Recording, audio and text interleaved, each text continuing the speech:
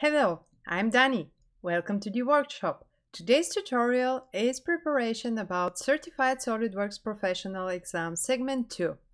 For this segment, you should know everything about configuration, how to change different features in part, how to roll back features, and also how to use design table.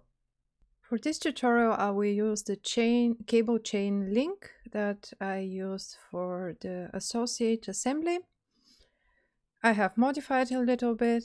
So one of the main things that segment 2 of the professional exam is focused, this is configurations.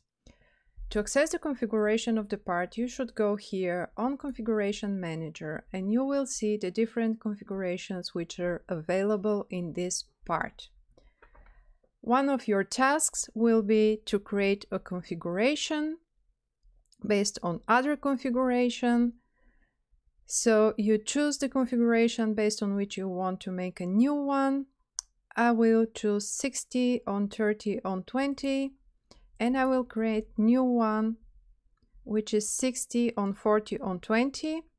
So if you right click on the configuration you're in, you will be able to add derived configuration, but we don't want this. So we go on the main part, right click and add a configuration. We said it will be 60 on 40 on 20. And you will create a new configuration. When you're done and you want to change something in the properties, you can right click and check the properties of this configuration. You have the configuration name, description, if this should be used in bill of materials or not, what part number should be used in bill of materials. It could be document name, configuration, or user specified. So here you can type it. I will use configuration name. You can also set it to be excluded from bill of materials. Then we have some advanced options to suppress features. This means all new features that will be created after this configuration is created and are not created inside this configuration will be suppressed in this one. You can choose specific color and also you have the option to add rebuild on save. When this is marked, this means on every save, it will rebuild the configuration. This will slow a little bit the save process, but if this is important for you, it's good to be marked. Now, when I have created this new configuration, usually I should make some change inside. In this case, I should change the width only for this configuration to 40. We take the width, double click it. Make sure that you're changing only for this configuration, not for all. You have also an option to specify for which configurations you want that.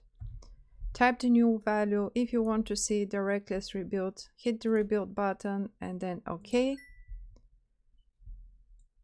And our new configuration is ready. The next thing that you have to do is change configuration and also change or rearrange features. For this part, we will go to one of the ends, and as you can see, I'm missing here holding slots. We are going back to the feature tree. I have also some errors here.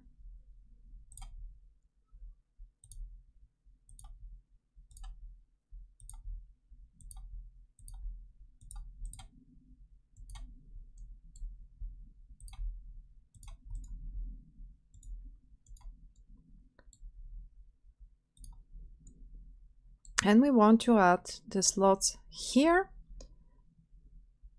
I will go on the top plane.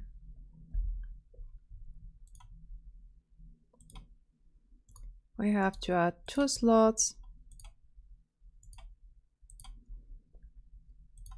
So we have a distance from here 5.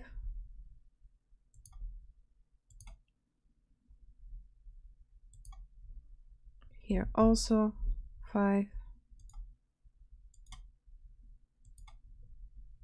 Here also 5. And the radius will be 2.5.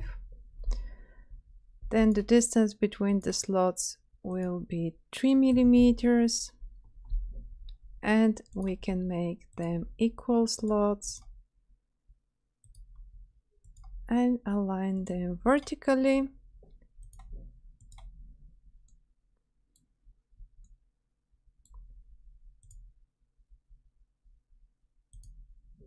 And we can give extrude cut up to next, and our two slots are ready. So this is end one slot, but it put it here at the end. One option to put it higher is first to roll back and then start making the slot, but also you can have it with the left click and drag it after the other feature, which is for end one, and save your document. We have to do the same also for the other end.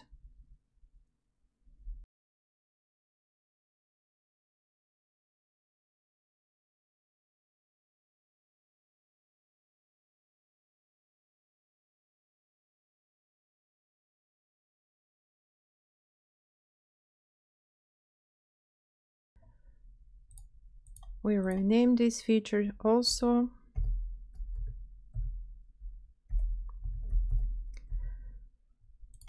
What is important to check for these two features, that they're active only in their configurations. So you right click on the feature and go to configure feature. As you can see, it's suppressed in every other configuration except this one. It's okay. Then we check for the other end slot. It's also correct. And with this, editing configuration is ready. The last thing you have to know about the professional exam segment 2 is to use a design table. To insert a design table, go on Insert Tables, Excel Design Table. You must have Excel to use this feature. As a source, you can make it blank and manually add the options you want in this table. You can use AutoCreate and it will automatically fill the table, or you can use also template from file. You can also link to this file, so when you're changing externally the table and go back in your part, it will update based on the external file. On edit control, the first option is to allow model edits. This means everything that is inside the table you can change from within the model. In the second option, everything that is inside the table can be changed only from the table itself. On the options, you can choose some additional options for the table, like new parameters, new configurations, warnings, and drop-down list. I will disable the drop-down list. I don't need this one, and I will use the AutoCreate and hit OK.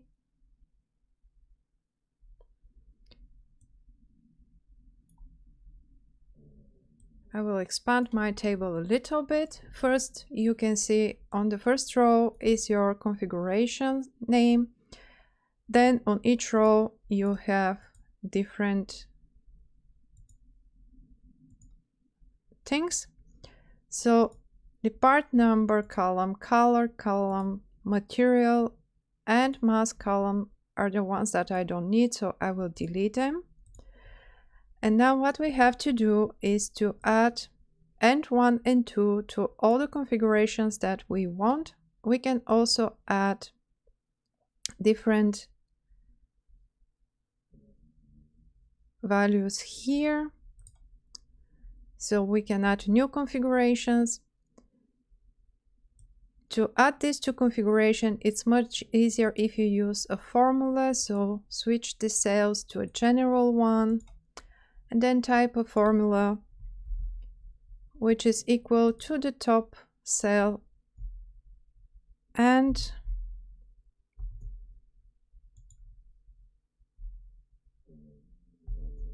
in double commas you add the text you want to be added. As you can see, it didn't change the end result, but now when I paste it for the other ones, it will update automatically. So I change all the formulas.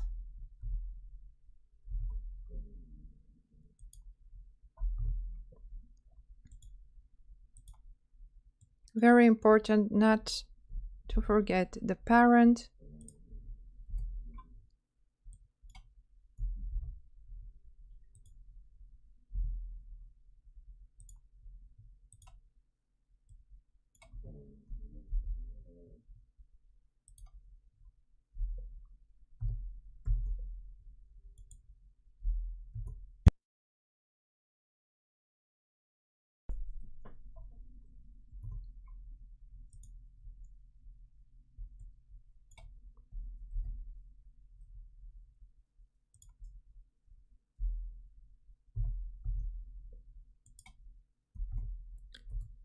Once we are ready with our formula, I would like to add 2 blank rows under each configuration. You just mark 2 rows and hit insert. It will insert 2 rows after the top one.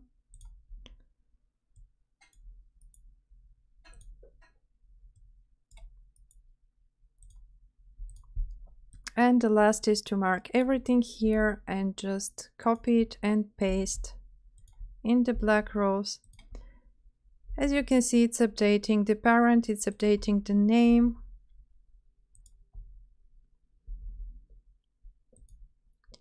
And this is how you create fast new configurations. Once you're ready, you click somewhere outside of the table. It will inform you that it will add the following configurations. Just hit OK. Now when we go to Configuration tab, we can see that all our configurations have the new included. When you go to the main and then to derived, you see that it's updated and it's correct. We are ready with today's tutorial. That's all you have to know about Certified SolidWorks Professional Segment 2 exam. If you're not confident with some of the features, just practice them a little bit more. If you have some questions, ask them in the comment section below the video. Don't forget to hit a like and subscribe for the channel to be always up to date with the newest content. See you next time. Bye!